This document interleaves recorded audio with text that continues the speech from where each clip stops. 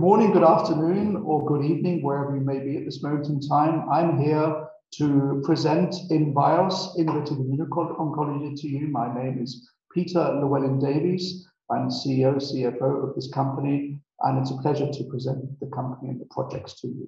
As you can see from the background, we are based in Vienna, Austria, and we have wonderful weather today, as in the picture. So let's start the presentation.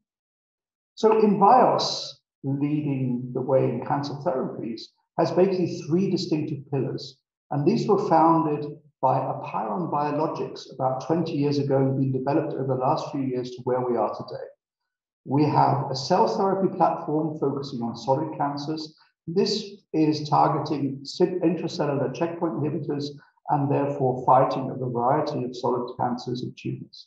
We have a small molecule immuno-oncology project which has a highly specific oral route of administration, and the acumen of 20 years of development in immuno-oncology of Apeiron Biologics is concentrated in our company. All employees has moved to invIOs, and with an experienced team in all areas from clinical, CMC to finance, and this operational excellence is used to create a business model for innovation, and therefore we in-license projects ourselves.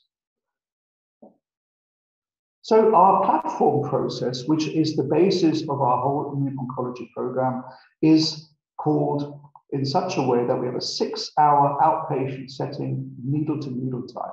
This is exceptional because patients come into the clinic, they have their immune cells targeted and activated, and they get the drug product back. They can go home at night, come the next morning, continue the treatment. And because it's specific and transient, and using the patient's own most recent immune cells, it's a very exciting project. It's applicable to a variety of solid tumors, not just liquid cancers, and it's shown to be safe and well tolerated. The two projects we're working on at the moment on this platform technology are in various types of indications, as I'll show you later. The pipeline itself is in various early to mid stages of clinical development. So as I mentioned earlier on, we have two projects focusing on the checkpoint inhibitor CBL-B. And CBL-B, I'll come to in a second and explain what that is. We have an autologous cell therapy. What we do here, we target CBL-B and we use a highly specific activation of tumor-reactive blood cells. We've already completed a phase 1 trial here showing safety and tolerability, and have just started a phase 1 trial and treating patients as we speak. INV-441, an adoptive cell therapy here. In this case, we activate tumor-infiltrating lymphocytes. We activate these in solid tumors, therefore an activation of local tumor-associated tumor cells, or immune cells in this case. And we have another project, a novel IO target, immuno-oncology target with oral application. And this is where we specifically tumor-specific immune activation for this project in early stage development. So let me start with APN-401, which is tumor-reactive autologous cell therapy targeting CBL-B. So let me explain to you in a little bit what is CBL-B. CBL-B is basically a master immune checkpoint. It's an E3 ligase and a negative regulator of T-cell activation and T-cell tolerance. And it's located intracellular and interacts with several commonly known immune signaling pathways, as you can see from the slide. We silence CBL-B with siRNA, which is our mRNA effectively, and therefore transiently knock down the CBL-B protein. What does this mean? You can see on the right that knocking down CBL-B activates both the innate and the adaptive immune system. CBL-B deficiency leads to tumor destruction. And through modulation of CBL-B, we can effectively fight tumors. We've shown this in various clinical trials. So let me explain to you what the clinical trial is that we've had so far. We started a few years ago and completed a phase 1 investigator-initiated trial in the US at Wake Forest University. The results were very good safety and tolerability. The infusions were well in a single and multiple dosing. There were no serious side effects. And in this first in human use trial, as a basket study treating colorectal, rectal, renal, and pancreatic tumors in 27 patients, we could show excellent safety and tolerability. We showed anti-tumor efficacy and immunological responses, 30% disease stabilization, 4 of 16 were single dose and 3 of 11 multiple dose. So from a clinical perspective, a very encouraging result.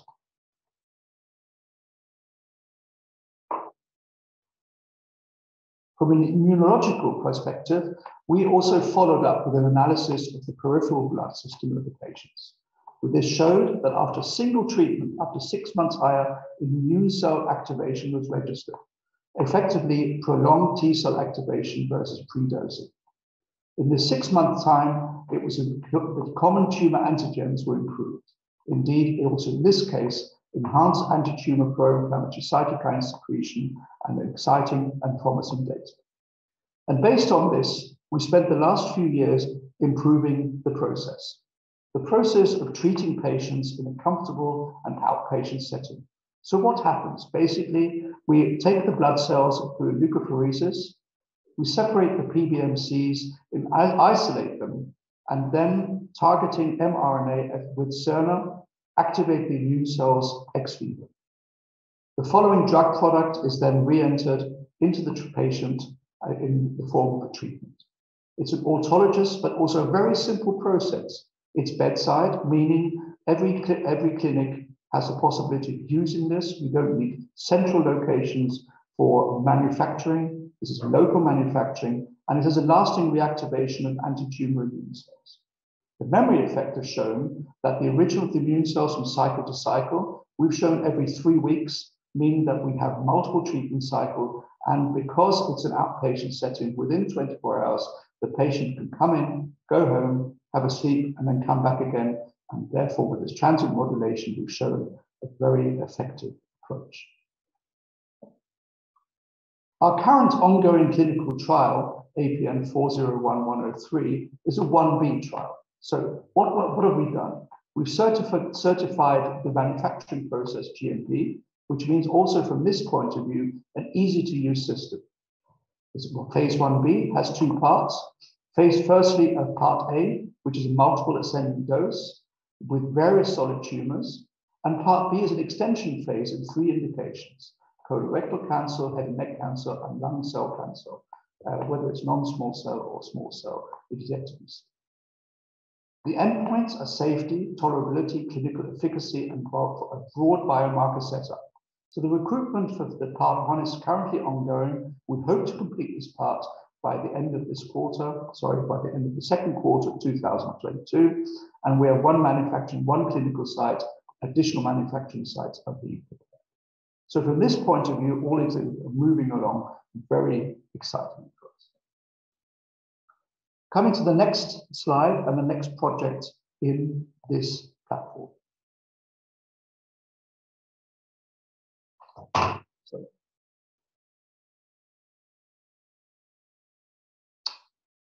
back slide, please. Slide back. Slide back. Back. One more. Back. This is going forward. Sorry, we've got a bit of technical problem here. Keep going back, please, to slide 12. Apologies for that.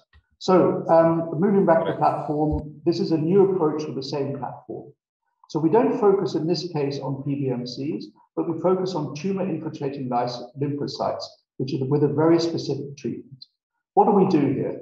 We have an adoptive cell therapy, in this case, with glioblastoma and other cancers. It's in discovery stage, and what we have here usually is glioblastoma usually involves surgery, after which chemotherapy and radiation therapy is used. The existing process for cancer patients is very complicated and dangerous.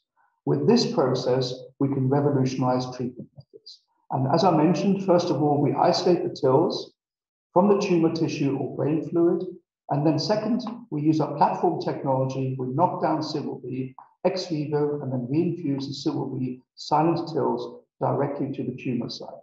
We repeat this process every few weeks. This could lead to tumor destruction as the TILs are reactivated by changing the suppressive milieu at the tumor site. And our plans are to enter the clinic in the next 18 months with this project.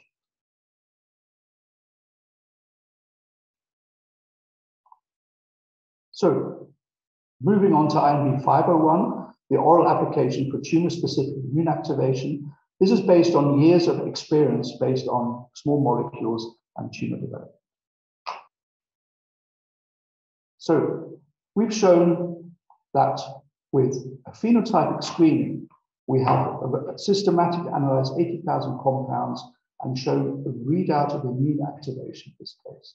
We've shown INV-501 as a lead candidate of 4 substance classes which we developed. This is highly effective in an oral application. Our plan is to start a clinical study within the 18th months, and we have some really impressive data which I'd like to share with you. First of all, let's look at the orange line in the B16 melanoma mouse model. The compound was administered every second day orally. We've shown with the orange line on the left-hand side significant growth reduction, and the middle graph of 8 out of 10 mice with no tumor growth. On the right, the compound tissue distribution has also shown that the bioavailability also in the lymph nodes is very high, and therefore also no signs of toxicity. There's an evidence of enforced tumor-specific immunity and also growth inhibition shown through this particular clinical trial.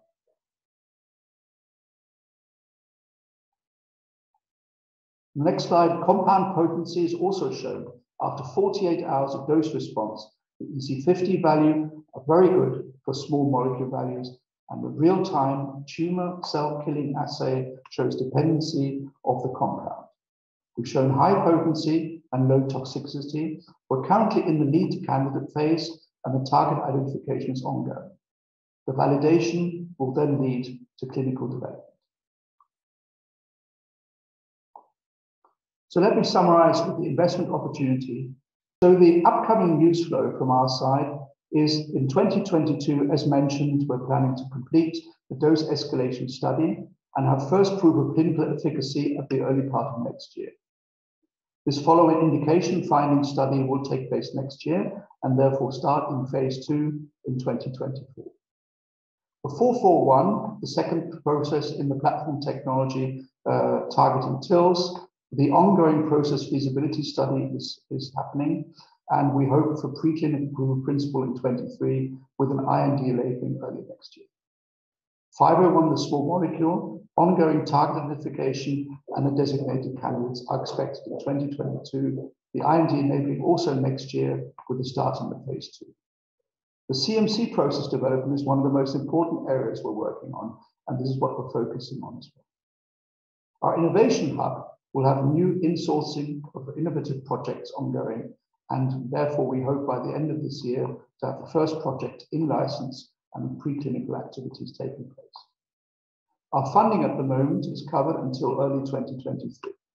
By that time, we hope that we have achieved a Series A, or let's call it Series B financing by then. Currently, invIOs is financed from Pyron Biologics, but during the course of a company split taking part this year, the demerger will lead to a separate company, and therefore the financing will have to take place this year to enable us to complete further development in 2023.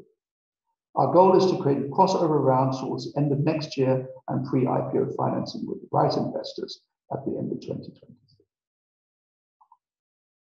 So to wrap up the presentation,